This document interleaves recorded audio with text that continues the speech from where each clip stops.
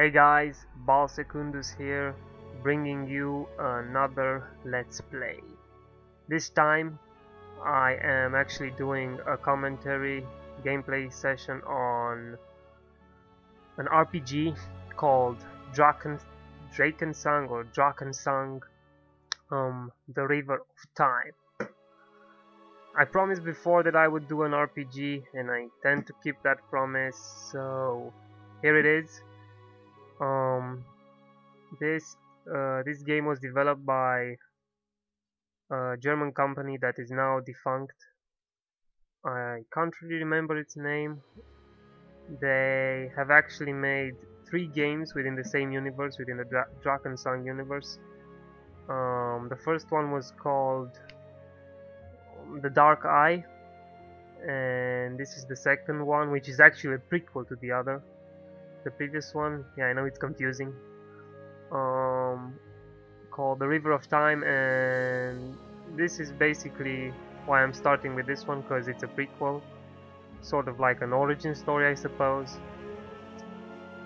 Anyway, I haven't really played any of the Drakensang games. Should I say Drakensang or Drakensang? Maybe they're both wrong. I don't know. I'll just say Drakensang from now on. I think Drakensang is in German or something. Dragon Soul or some sort. Anyway, yeah, as I said, we'll start with The River of Time, the prequel, and then if I enjoy it, if I really like the game, when I eventually finish it, maybe I will continue with The Dark Eye. But that's a long time from now, and well, we'll just have to see how things go. Anyway, let's not keep you guys waiting and get into the game. Alright, so choosing a difficulty level. As I said, I've not played the game before. I did fiddle a little with the character creation system to get a hang of how the concept works, but beyond that I did not start the game. I have no idea how the game looks. I didn't even search the web for images or anything or videos, so I have no idea. A friend of mine did tell me a little about the game, about the gameplay mechanics, but beyond that, this is a blind Let's Play, and as such, well, the default difficulty level seems to be normal. We don't want it to be too easy, neither too difficult, so I'm just gonna go with normal. Hope you guys won't be upset over this. Okay, cutscene, I'm gonna shut up now.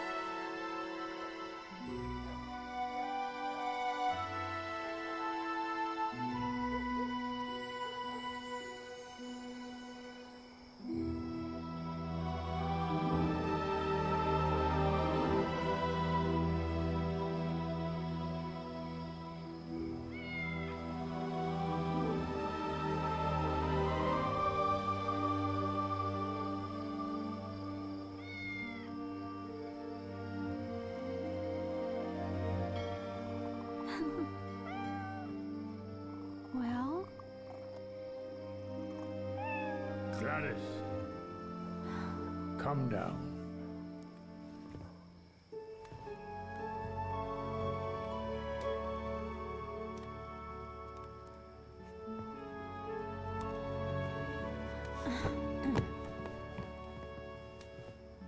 Well, Forgrim, let's get you a pale ale.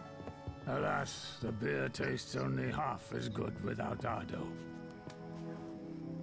Those were the days back then. None of you has ever told me what actually happened back then. Because it's a secret. Yes, that's what you keep telling me over and over. Maybe you're old enough for it now. Listen.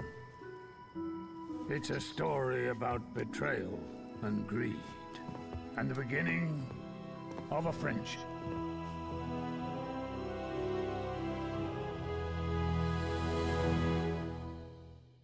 Alright.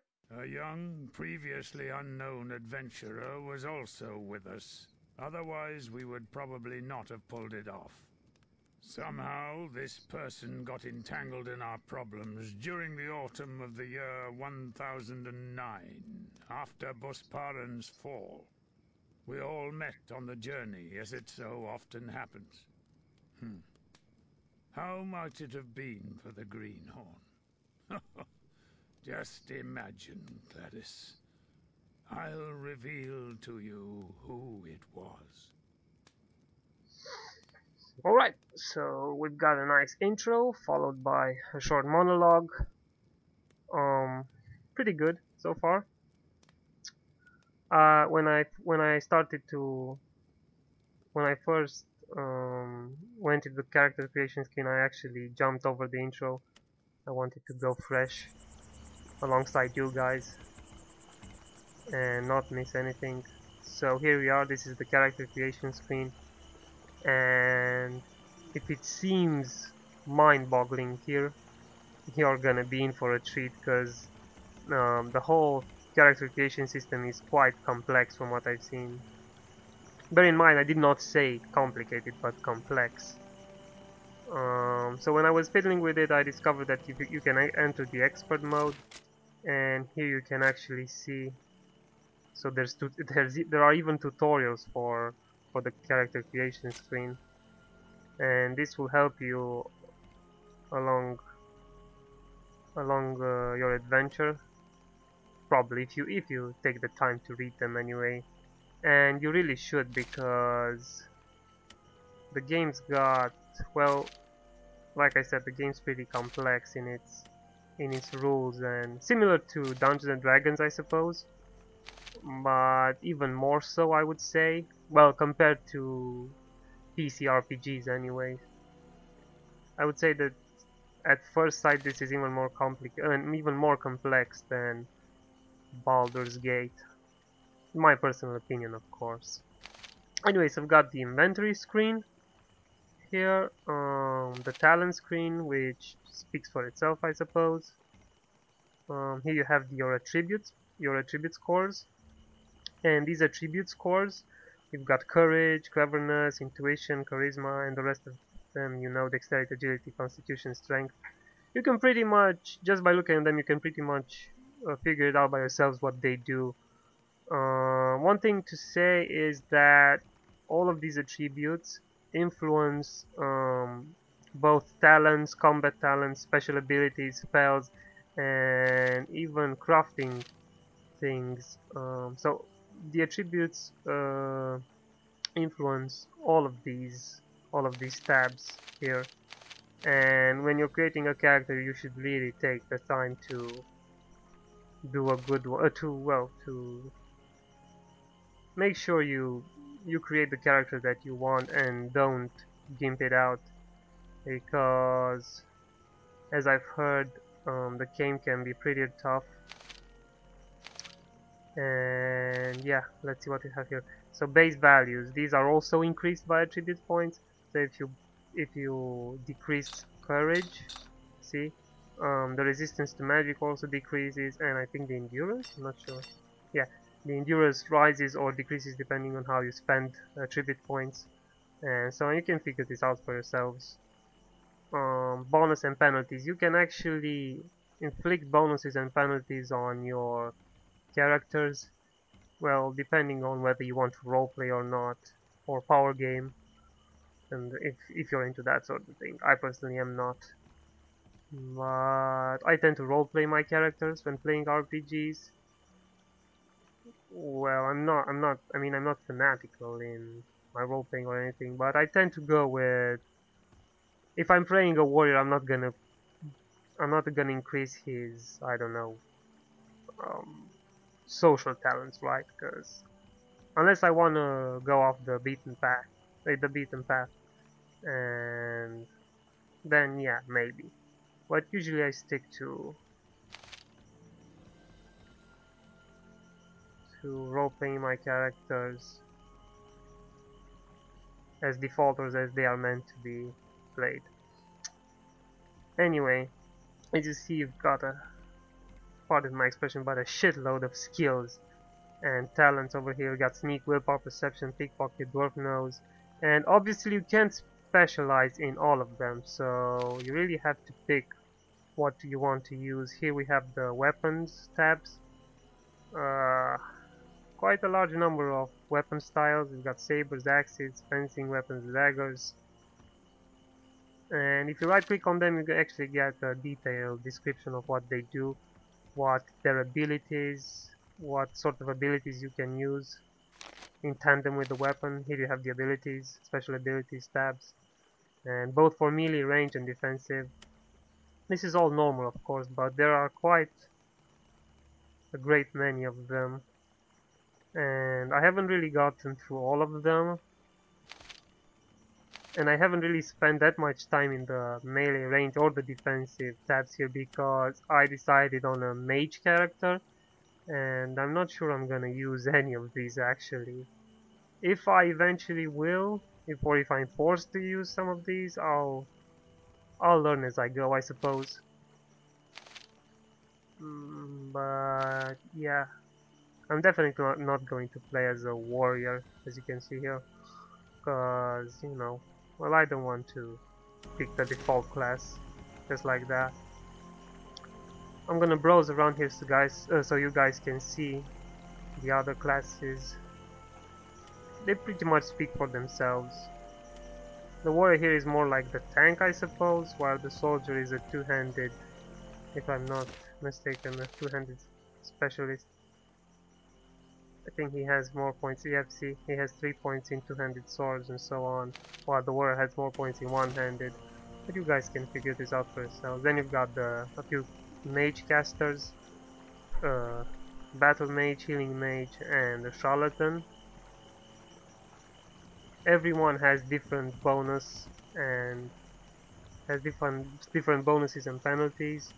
Some don't have penalties at all, some have bonuses. The thing with bonuses and penalties is that they cost a lot of leveling points, which you will really need to spend wisely, because if you don't, again, you can really gimp out your character. And if you inflict a penalty to your character, then you will get, let me just show you here. So if you want to see, you can put either advantages or disadvantages. If you choose disadvantages, then you will get 19 points, right? So all social talents except human nature -2, and then you confirm, and then you have 19 leveling points. So you can use those to increase willpower, well, almost any.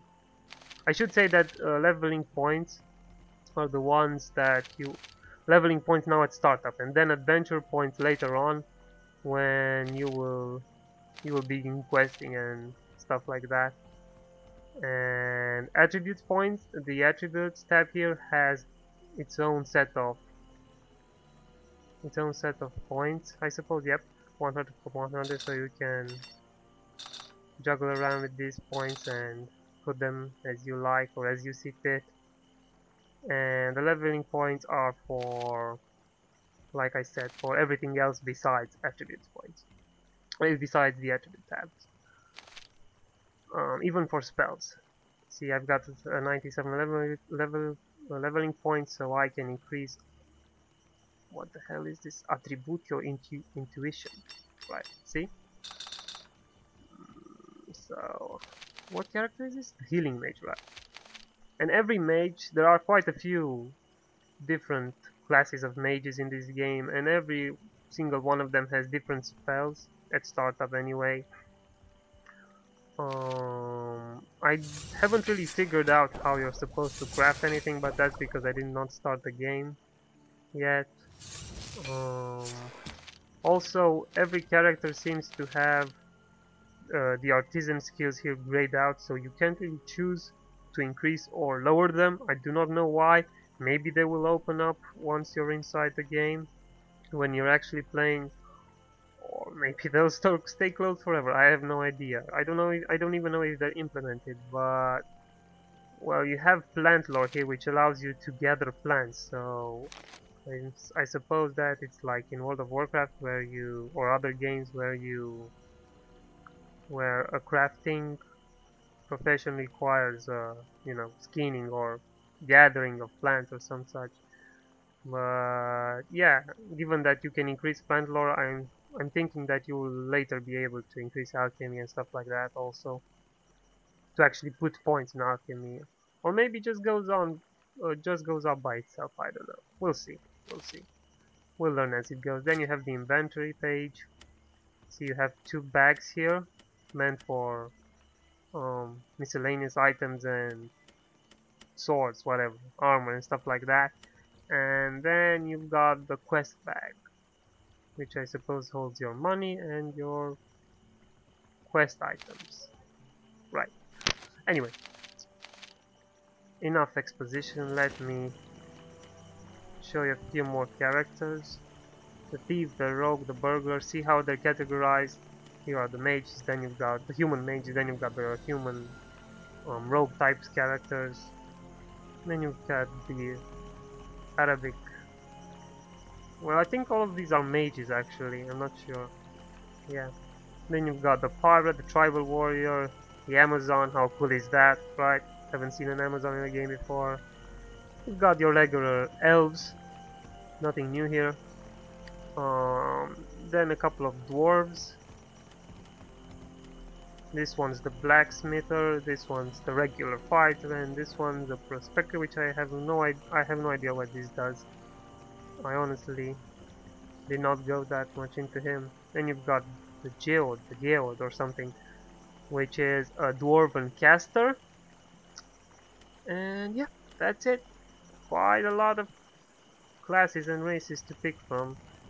Now, I personally am going with the meta mage. I like the sound of the name, and given that it's based on Arabic culture or something like that, I suppose, something similar. You don't see that in too many games, and it's one of the reasons why I want to try it out, see how it goes, see if I can roleplay.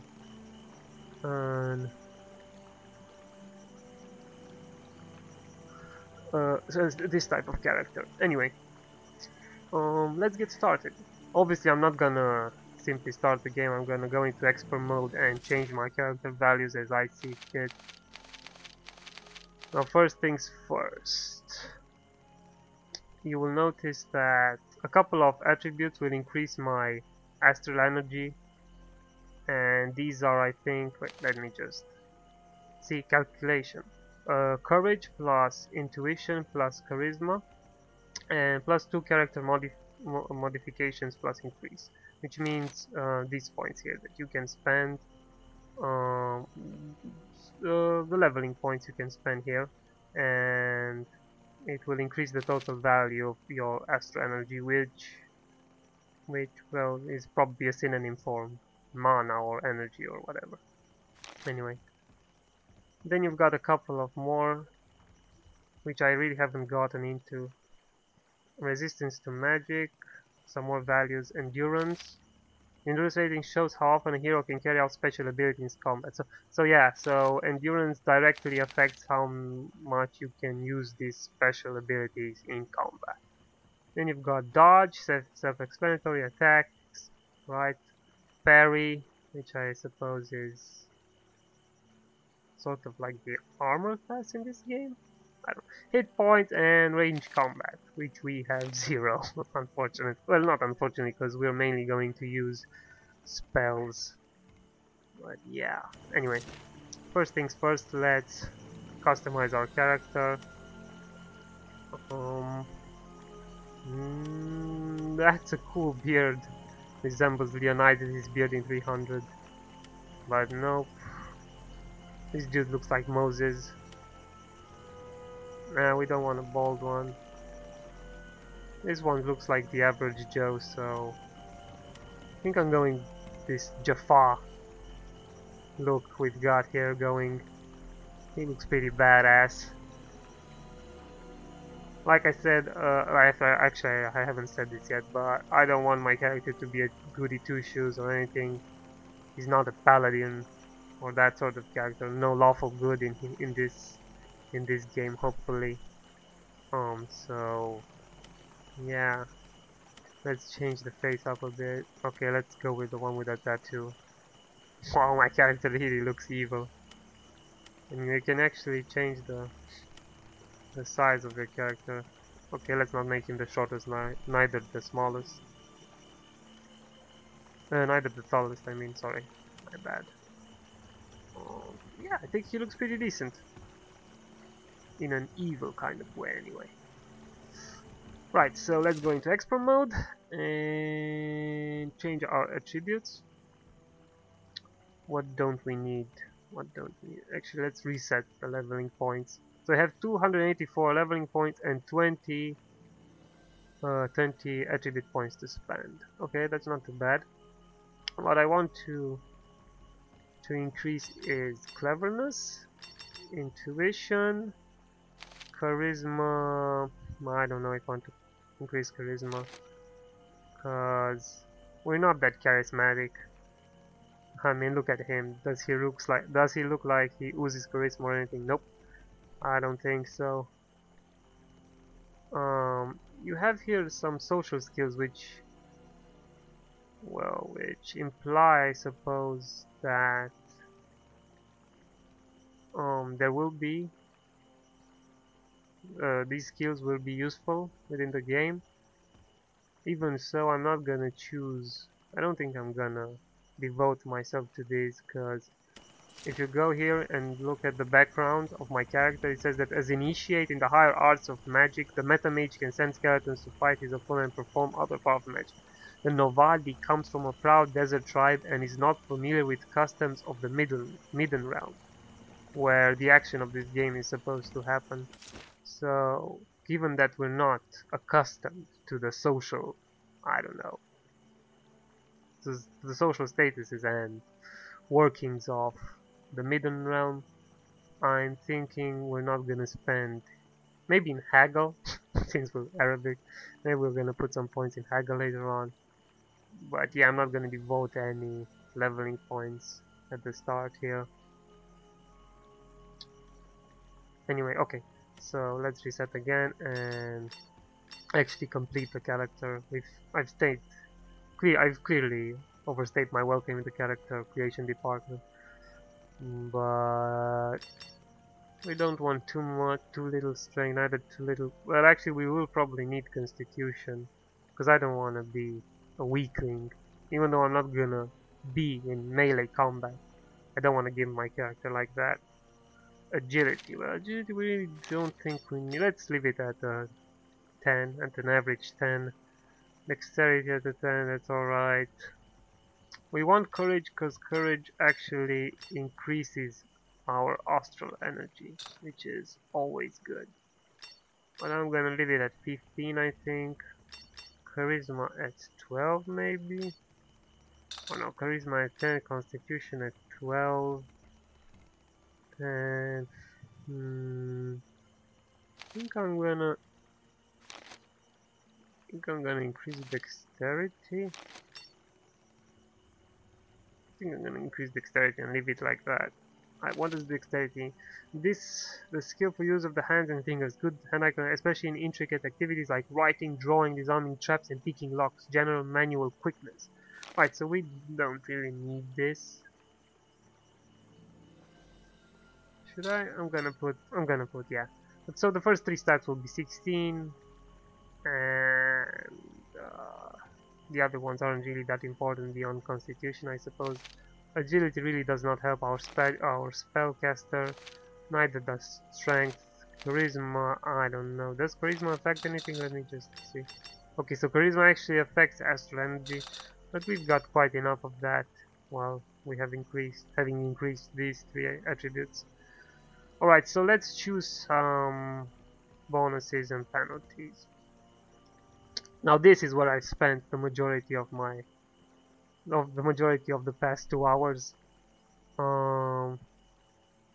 and having my friend recommended that if I play a mage, he said that I should definitely get the rapid astral energy regeneration, which really isn't that whimsical when you think about it, given that I will probably need this. However, it does take a lot of points. How much does it cost? I think it costs 200 points or something.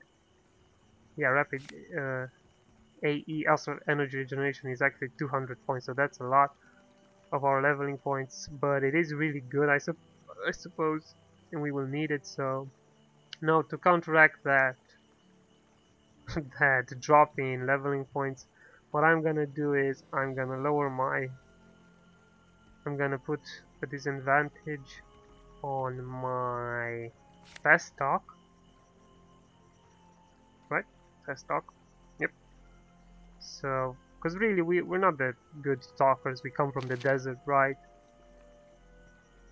Quite a long ways from civilized society, so to speak. I don't want to offend any Arabic people out there, and you shouldn't be offended given that I am Arabic as well, sort of. Half Arabic, half Romanian anyway. But yeah, let's choose another penalty so we can equalize the loss of leveling points to a degree anyway. I am actually going to choose no charisma because it increases. I'm gonna choose clumsy. It reduces our dexterity. I don't think we really need that. If we do, then I'm screwed. Actually, in order to equalize it, let me just leave it at that. How's that? That's pretty good. So courage 15, cleverness 16, intuition 16, charisma 10, dexterity 10, agility 10, constitution 12, and strength 10. That's pretty good, I suppose.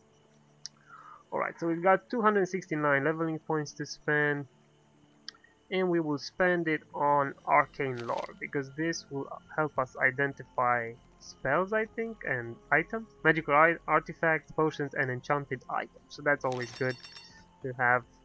I always, when I play Neverwinter Nights or Baldur's Gate or any game in any PC RPG in the D&D universe, and if I play a caster, I always go for the lore skill. I max it out. I don't know why. I just like doing that. It just seems natural for spellcasters. And I'm gonna go with what else? I always said that I would ignore this one. Alright, so willpower. That's what mages do, right? They have a lot of willpower, and this is affected by courage. Okay, we've got a decent amount. Constitution and strength. We've got kind of low stats here, but I suppose it will have to do. I don't know, I'm thinking about increasing perception as well, maybe. A lot of these I am not able to raise. I do not know why. They seem to be grayed out or pinked out, more precisely. And honestly, I wanted to use, when it comes to weapon, I wanted to go all natural and stuff. Native, actually, not natural. My mistake. And use sabers, because you know Arabs use sabers. But it seems that my inventory tab, in my inventory, I already have a fighting staff, so I'm actually going to pump up the staves here. Oh, and one more thing, you can actually increase, this is the attack value of the weapon, and this is the parry value of the weapon. Now attack is obviously used for attack and parry for defense. So what I'm gonna do is I'm going to increase my parry attack. If an enemy engages me in melee combat, then this is probably going to help. I don't know how much it will actually help, but hopefully, hopefully I will avoid death. Anyway, like I said, I won't be spending my time here, because I haven't really figured out this tab yet. It's quite complicated. I can't really choose anything, I don't know. We'll see as we advance in the game. And then finally we've come to the spells. Now, what should, right, this one? Corpo Frigo Cold. This spell suddenly removes all warmth from the target's body, considerably lowering his or her combat stats and attributes. Right, so this is a very good debuff. While this one is Ignifaxus Burst of Flame. This one is actually a nuke, I suppose, a damage spell. But I don't really like damage spells. I more enjoy debuffing my enemies and then kicking the hell out of them. Let me see, we don't want too much points because it really